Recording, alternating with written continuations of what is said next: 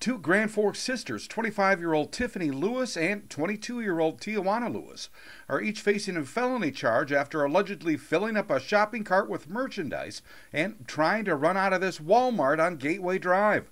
According to court documents, on January 20th, a store employee grabbed the cart to stop them.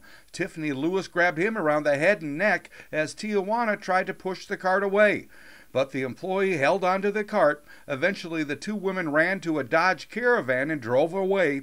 They were arrested later. Tijuana and Tiffany Lewis have each been charged with felony robbery. I'm Neil Carlson reporting for iNewZ.TV.